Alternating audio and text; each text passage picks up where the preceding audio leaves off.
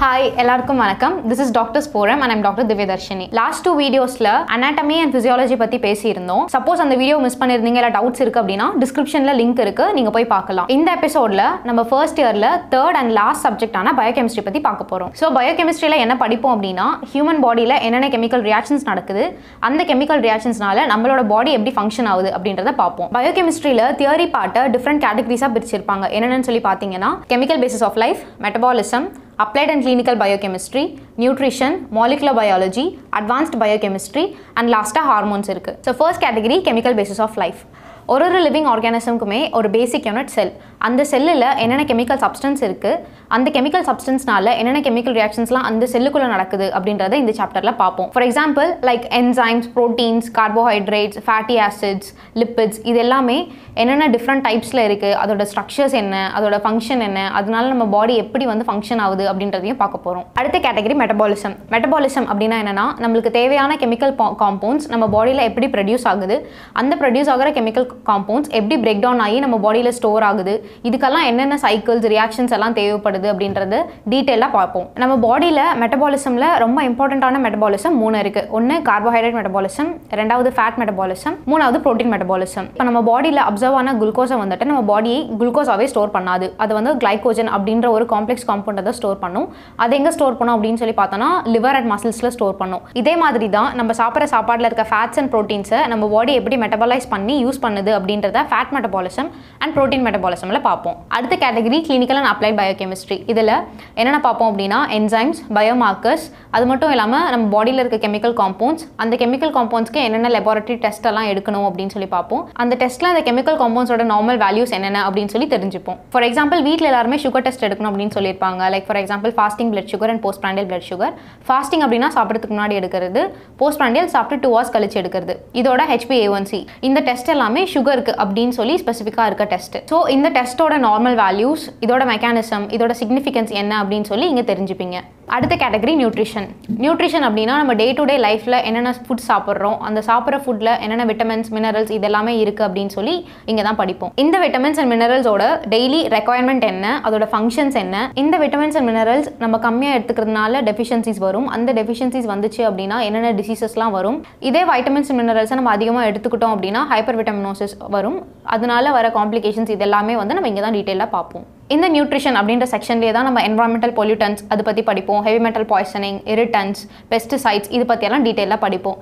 இந்த பெஸ்டிசைட்ஸ்னால நம்மளோட ஃபுட் வந்துட்டு எந்த அளவுக்கு அடல்ட்ரேட் ஆகுது, எந்த அளவுக்கு அதோட தன்மை வந்து குறைக்கப்படுது அப்படின்றதையும் டீட்டெயிலாக படிப்போம். அடுத்த கேட்டகரி மாலிகுலர் பயாலஜி. இதில் இம்பார்ட்டண்ட்டாக என்ன பார்ப்போம் அப்படின்னா DNA, RNA பற்றி பார்ப்போம். இந்த DNA, RNA நம்ம பாடியில் எப்படி ஃபார்ம் ஆகுது, அதோட ஸ்ட்ரக்சர்ஸ் என்ன, அது எப்படி ஃபங்க்ஷன் ஆகுது, இந்த ரெண்டுத்துக்கும் இருக்க டிஃப்ரென்ஸ் இது எல்லாமே டீட்டெயிலாக இங்கே படிப்போம். இதில் தான் ஜீன்ஸ் பற்றி படிப்போம், ஜீன் எக்ஸ்பிரஷன்ஸ் பற்றி படிப்போம், ஜெனட்டிக் கோட் இதெல்லாமே படிப்போம்.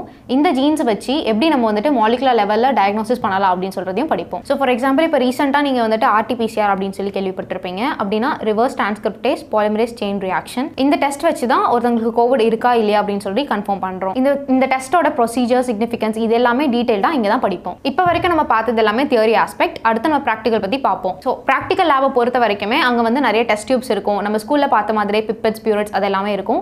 அதோட நிறைய கெமிக்கல் ரியேஜன்ஸ் இருக்கும், பர்னர்ஸ் இது எல்லாமே இருக்கும். இந்த லேபில் தான் நம்ம நிறைய எக்ஸ்பெரிமெண்ட்ஸ் பண்ணி பார்ப்போம். ஃபார் எக்ஸாம்பிள் ஒரு யூரின் சாம்பிள் கொடுத்தாங்க அப்படின்னா அதில் சுகர்ஸ் இருக்கா இல்லை ப்ரோட்டீன்ஸ் இருக்கா அப்படின்னு சொல்லி கண்டுபிடிப்போம். ஸோ இந்த மாதிரி டெஸ்ட்டுக்கான ப்ரொசீஜர் என்ன, என்னென்ன கெமிக்கல் ரியேஜன்ஸ் யூஸ் பண்ணுறோம், அப்படி ரியாக்ட் ஆகிறதுனால வர ரியாக்ஷன் அது பாசிட்டிவா இல்லை நெகட்டிவா, அதாவது அதோட இன்ஃபரன்ஸ் இது எல்லாமே வந்துட்டு நம்ம இங்கே தான் டீட்டெயிலாக பார்ப்போம். ஸோ லேபில் பண்ணுற ஒரு சின்ன experiment Benedict's test. Benedict's test வந்துட்டு நம்ம கொடுத்துருக்க யூரின் சாம்பிளில் சுகர்ஸ் இருக்கா இல்லையா அப்படின்னு சொல்லி கண்டுபிடிக்கணும். சப்போஸ் அந்த கொடுத்துருக்க சாம்பிளில் சுகர்ஸ் இருக்குது அப்படின்னா அதுக்கு ஏற்ற மாதிரி கலர்ஸ் மாறும். For example green, yellow, orange, red இந்த மாதிரி மாறும். சப்போஸ் ரெட் கலரில் மாறுச்சு அப்படின்னா அந்த யூரின் சாம்பிளில் சுகர்ஸ் இருக்குது அப்படின்னு சொல்லி அர்த்தம். சப்போஸ் அந்த சொல்யூஷன் கலர் மாறாமல் ப்ளூ கலர்லேயே இருக்குது அப்படின்னா அந்த சொல்யூஷனில் சுகர்ஸ் இல்லை அப்படின்னு சொல்லி அர்த்தம். இதே green colour, yellow colour, red colour அப்படின்னு சொல்லி மாறுச்சு அப்படின்னா ஒரு கலருக்கு ஏற்ற மாதிரி வேல்யூஸ் இருக்கும். ஸோ இந்த மாதிரி ஒரு கெமிக்கல் சப்ஸ்டன்ஸ்க்கும் நிறைய டெஸ்ட் இருக்குது. இதெல்லாமே நம்மளே செஞ்சு கற்றுப்போம். ஸோ 1 year நம்ம தியரி அண்ட் ப்ராக்டிகல்ஸ் பண்ணி முடிச்சதுக்கப்புறமா தியரி எக்ஸாம் வரும்.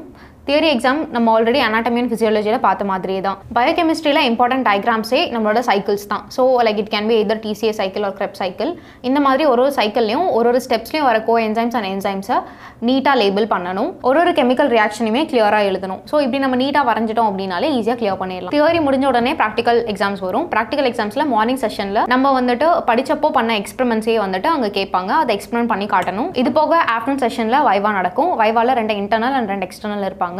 நம்ம தியரியில் படித்த மாதிரியே நிறைய கேட்பாங்க. அது போக like for example nutrition deficiencies like vitamins அந்த டெஃபிஷியன்சினால வர டிசார்டர்ஸ் இதெல்லாமே கேட்பாங்க. கெமிக்கல் சப்ஸ்டன்சஸோட நார்மல் ரேஞ்சஸ் கேட்பாங்க. ஸோ பயோகெமிஸ்ட்ரி அப்படின்றது நம்ம MBBS-ஓட மற்ற சப்ஜெக்ட்ஸை புரிஞ்சுக்கிறதுக்கும் யூஸ்ஃபுல்லாக இருக்கும்.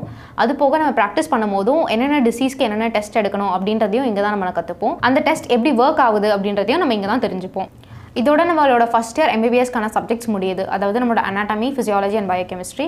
இந்த 3 சப்ஜெக்ட்ஸுமே தான் நம்ம MBBS அப்படின்ற ஒரு கோர்ஸோட மெயின் ஃபவுண்டேஷன்னே சொல்லலாம். இந்த ஃபவுண்டேஷன் ஸ்ட்ராங்காக இருந்தால் தான் நார்மல் ஹியூமன் பாடி எப்படி ஃபங்க்ஷன் ஆகுது அப்படின்றது நம்மளுக்கு தெரியும். அது தெரிஞ்சாதான் அப்நார்மல் ஃபங்க்ஷன்ஸ் என்னென்ன அப்படின்னு சொல்லிட்டு நம்ம ஃபியூச்சரில் படிக்கிற மற்ற சப்ஜெக்ட்ஸ் புரியும். ஃபார் எக்ஸாம்பிள் நம்ம அனாட்டமியில் வந்து பான்க்ரியாஸ் அப்படின்ற ஒரு ஸ்ட்ரக்சரை பற்றி படிச்சிருப்போம். அதில் ஐலட்ஸ் ஆஃப் லாங்கர்ஹான்ஸ் அப்படின்னு சொல்லி ஒரு செல்ஸ் இருக்குது. இந்த ஐலட்ஸ் ஆஃப் லாங்கர்ஹான்ஸ் இன்சுலின் அப்படின்ற ஒரு ஹார்மோனை செக்ரேட் பண்ணுது. இதை பற்றி நம்ம ஃபிசியாலஜியில் படிச்சிருப்போம். இந்த இன்சுலின் வச்சு எப்படி நம்ம பாடியில் இருக்க குளுக்கோஸ் ரெகுலேட் ஆகுது அப்படின்றத பயோகெமிஸ்ட்ரியில் படித்தோம். அது மட்டும் இல்லாமல் இன்சுலின் டெஃபிஷியன்சினால் வர டயபெட்டிஸ் அப்படின்றது டிசீஸை கண்டுபிடிக்கிறதுக்கு என்னென்ன டெஸ்ட் பெர்ஃபார்ம் பண்ணணும் அப்படின்றதையும் நம்ம பயோகெமிஸ்ட்ரியில் தான் படித்தோம். So anatomy, physiology and biochemistry அப்படின்ற 3மே வந்துட்டு ஒரு கோரிலேட்டட் அண்ட் இன்டர்ரிலேட்டட் சப்ஜெக்ட்ஸ். இந்த 3 சப்ஜெக்ட்ஸுமே ஒரு டாக்டரோட லைஃப்பில் ரொம்ப இம்பார்ட்டன்டான சப்ஜெக்ட்ஸ். நீங்கள் ஒரு டாக்டராக எந்த ஸ்பெஷாலிட்டி இல்லை சூப்பர் ஸ்பெஷாலிட்டி போனாலுமே இந்த 3 சப்ஜெக்ட் தான் உங்களுக்கு ஒரு பேசிஸாக இருக்கும். ஃபர்ஸ்ட் இயரில் நீங்கள் 3 சப்ஜெக்ட்ஸுமே கண்டிப்பாக கிளியர் பண்ணணும். ஏன்னா இங்கே கேரி ஓவர் கிடையாது. அப்படி கிளியர் பண்ணிங்கன்னா தான் நீங்கள் செகண்ட் இயர் போக முடியும். அடுத்த வீடியோவில் நம்ம செகண்ட் இயர் சப்ஜெக்ட்ஸ் பற்றி பார்ப்போம். Thank you and two followers. மறக்காமல் சப்ஸ்கிரைப் பண்ணிடுங்க.